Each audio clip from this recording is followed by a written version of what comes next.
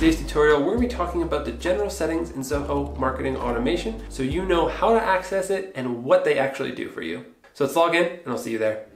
All right, now that we're logged in, let's go ahead and check out the general settings under the settings tab. Let's go down here to the bottom left, and over here you can see all of these options under the general settings. So we have our profile, our company details, our notifications, our subscription, our compliance settings, and managing our opt-in. So let's click on each one of those individually and see what they look like. So under our profile here, we can go in and update our information. This is just basic information on ourselves, on our business. We can change the region, we can change the city, we can change our first name, last name formats, or we can change the country. So we're not going to edit that now because this is a demo account for us, so it doesn't really matter. But we should definitely be adding this and making sure that it all looks good.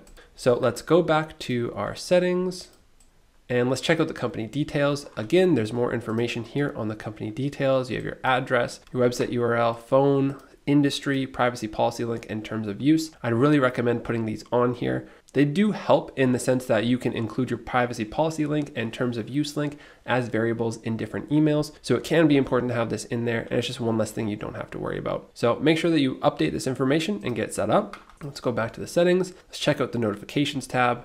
So over here, we have different campaign notifications. So we want to say based on days, weeks, months, or once in 2 days, let's get this information and receive a report via email. So it does allow email reports of what our campaigns are doing, how they're operating.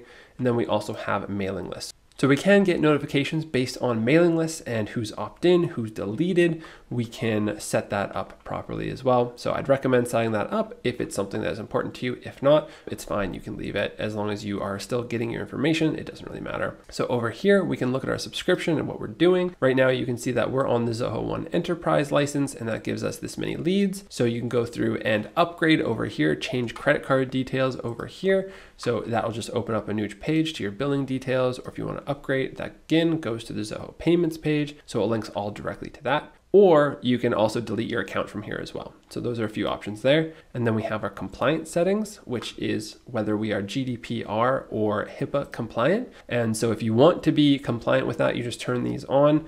These settings will set up and make sure that your system is set up to make sure that you are compliant with these different rules and regulations. So that is important. If these do apply to you, I really recommend doing it just to make sure. And it can't hurt to just be on the safe side and make sure you are GDPR and HIPAA compliant. That way you know you're always going to be compliant when sending out emails, and you're never going to be in the wrong, and it'll be tracked as such. So that is one extra safety or security net on the back of your mind, so you don't have to worry about spamming people or anything like that. If we go back to the settings, the last one I want to talk about is managing our opt-in. Now, I mentioned in a previous tutorial that we had to go and talk with support to set up the double opt-in or single opt-in. This looks like this is a new option. I'm not sure if this is new to us only. It was only a few days ago we had to go and request it. So it seems like this is relatively new, or maybe it hasn't been rolled out to every account yet, but this is where you go to manage your opt-in. You can set up your double opt-in, or you can set up the single opt-in by disabling it. So you have a couple different options here, and basically anyone that comes in is going to get this email the first time, and they're going to have to subscribe again when it comes to your news list. This just makes sure that everyone who's getting added to your list actually want to be on it. So it helps keep your list more fresh and less spammy. So this is a good thing to do.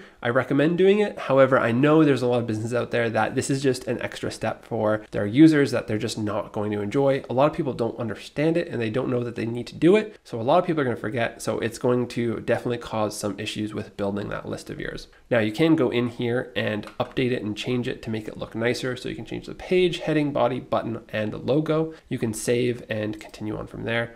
We're just going to close this for the time being. You can also go over here and change the settings, the subject line, sender name, sending address, all that kind of good stuff. And that will make sure that your emails are going out properly to make sure that they are getting confirmed and going through the double opt-in procedure correctly. So that is it for this video. We've gone through all the general settings, and we're going to continue to dive into a few more of those settings in the next few tutorials. As always, make sure that you are subscribing to our channel, liking and commenting on all our videos. We want to make sure that this content is getting out to everyone who needs to see it and hear it. And as always, feel free to subscribe to our Facebook and Instagram pages. We're building an awesome community, and we can't wait to have you there. Bye for now.